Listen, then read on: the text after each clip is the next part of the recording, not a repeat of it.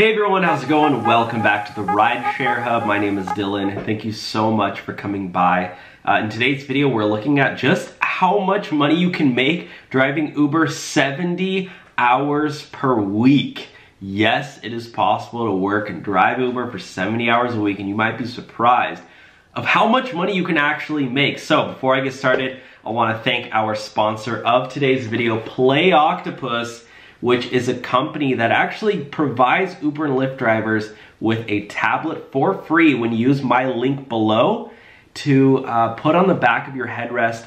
Passengers can play games, earn cash prizes, and you as the driver earn up to $100 extra per month just by having this sit in your car. It's super fun and easy. Check out Play Octopus with my link below. Sign up. They're expanding and they're probably in your market already, which is awesome. And now let's jump into the video. All right, so in today's video, we are looking at this video from Eddie Doyle. Shout out to Eddie Doyle, and the video title is called What I Earned Driving Uber for a 70-Hour Week. And I just wanna thank Eddie for doing 70 hours worth of driving and giving me some content to react to. I've been an Uber driver for 4 years now. I have quite some experience. So I'm gonna break down and critique his driving style and offer some advice to him and to you on, how to improve this and, yeah, let's get started. 2021, I earned almost $40 an hour driving Lyft and $35 an hour driving Uber, sort of. Those figures didn't take into account any sort of expenses or how much I earned in promos. For example, I know that the $39.50 an hour I earned with Lyft would have actually been $25 an hour if it wasn't for the bonuses that they paid out. And on top of that, these numbers were done sporadically, a couple hours here and there, most likely as I was filming some of the most slept on content that's currently on YouTube. But it made me wonder, what would my earnings be like if I was a full-time Uber driver in 2022? Yeah, so what he was talking about at the beginning with the bonuses is a lot of times Uber or Lyft will give a tremendous, huge bonus at the beginning to drivers to kind of incentivize them to start doing Uber or Lyft. And then, after they do their first week, those bonuses are gone. You're kind of left to earn that amount, more like 25 bucks an hour, which is almost cut in half. Full-time, as in you can't look at it as a reliable source of income over the long term. It's a great form of temporary pay. Personally, I think it's an awesome solution to work towards something. Maybe work a weekend or two to cover your rent. I'm using my Uber earnings to save up for a Bitcoin, just hit the 10% mark. I say that because in a city like Philadelphia, where the average income is $29,000 a year and 1 in 5 people... Yeah, I actually agree with him. I do think Uber and Lyft is incredibly great for a temporary solution. So like if you're behind on rent or you need to pay your rent next week, or if you want to subsidize that cost. So if you want to just only drive Uber to pay for your rent only or your mortgage and then have your normal salary just be what you live off of, I think that's incredible. For me, the reason I signed up was to pay off a credit card debt. And so, it's good to achieve a goal in a very, very quickly in a very short amount of time.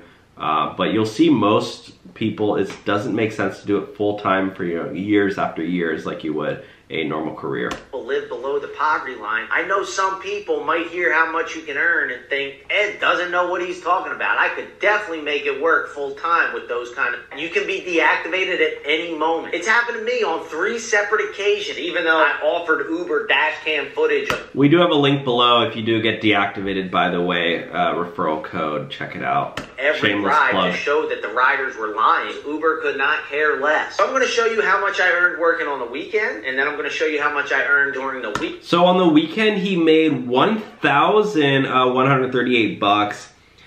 Friday, Saturday, Sunday, $500 on one Saturday, not bad. Which was considerably lower, and then I'm going to give you the combined total. So there's we have the total right here. So on Monday, he made 326 bucks on Wednesday. So the what is that? 28 plus 30, yeah. So that's around 60 hours per week. I don't know where the other 10 hours are. which was considerably lower. And then I'm going to give you the combined total. So on the weekend of March 11th, I earned over $1,100 and was online for 27.5 hours. However, I took into account the amount of time to get home. This is good. So he actually isn't just counting the online time only, because, you know, at the end of the night, you got to come home. And in between, you got to go get lunch. You got to go do that. You're not getting paid for that, and you should take into account those times like you would any other normal job. Home, since that's still time and gas and wear and tear in the car that I otherwise would not be using. In total, I drove for a little over 28 hours, put over 600 miles on my car, and spent $113 in gas. Jeez. Subtract what I paid for gas, that works out to be about $36 an hour. Something that's really important to notice about this payout, however, is that only $550 of this came from rides. The rest comes from the promotion Uber runs every week. You hit a certain amount of rides, you get a bonus. He's talking about Quest, my friends. So if you're new to Uber, Uber kind of, you know, dangles a little carrot in front of you and he goes, hey, you know, you only got to do 50 rides to get another bonus. Hey, you know, you only got to do 80 rides this week and you get another extra little bonus. And that is the way that Uber wins every single time to getting drivers to drive more and more and more. Which varies every week. Again, very unpredictable earning. Without the $380 that I got from bonuses, I'm making less than $20 an hour. With the bonus money, that bumps me up to $33 an hour. So where'd that extra $3 an hour come from? That comes from tips. You gotta be a nice guy when you're driving for Uber. Be extra nice. And use Play Octopus, because that's gonna help you get way more tips. Link below. $94 in tips, which is great and it's super appreciated, but it's another reason why you can't rely on Uber for income. That's almost 10% of my earnings based on the kindness of strangers. And I don't know about you, but that's not what I want to rely on to pay my bills. It's tipping automatically, it's for the birds. I mean, as far as I'm concerned, they're just doing their job. Uber is not like a restaurant where everybody's expected to tip. Who didn't throw in? And most people tip 18 to 20%. Really, you don't tip. They don't believe in it. The majority of people don't tip at all, and when they do, it's very rarely 20%. These people bust their ass. This is a hard job. So is working at McDonald's, but you don't feel the need to tip them, do you? Society says, don't tip these guys over here, but tip these guys over here. That's bullshit. And of course, you can't really drive Uber on the weekend without driving drunk people. And on this weekend, unexpected things that happen in the Uber. I present to you the aftermath of a grown-ass woman who got drunk, fell asleep, and while she was passed out, relaxed her bladder. Not only is it not fun to clean up a stranger's piss from your own back seat, this gig is literally the definition of time is money. So as I'm elbows deep in a stranger's piss, all I can visualize is money flying out the window. Now, I did report it to Uber, and Uber gave me $150 for the damages. Let me know in the comments what you think of that payout. Not bad. That's not bad. I've seen better.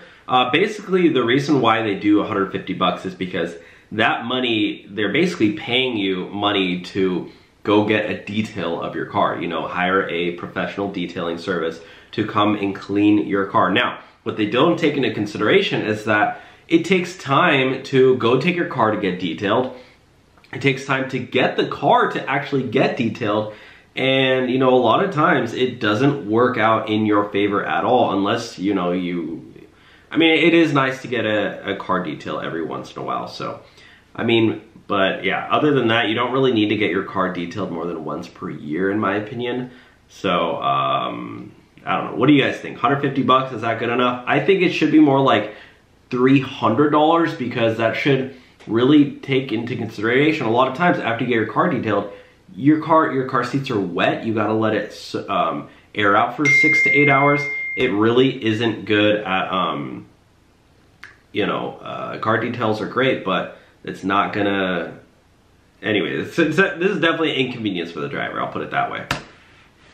But I'd rather not have my car smell like piss for the rest of the night. No! Now, I've been doing this long enough. Okay, let's skip ahead.